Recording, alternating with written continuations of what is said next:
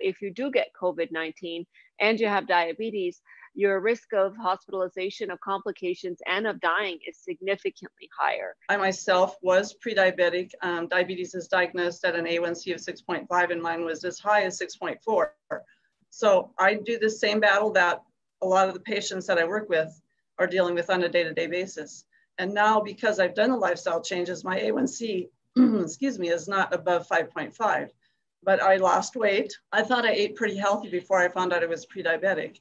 And then when I started counting carbs, I realized I was eating twice as many as I should. The ways that you can know whether you have pre-diabetes is you actually have to go looking for it, because you're not just going to know without at least doing some sort of screenings or looking at blood work. And so the good place to start is 9healthfair.org, where they have a free screening that'll allow you to really enter your own information and understand what your personalized risk may be.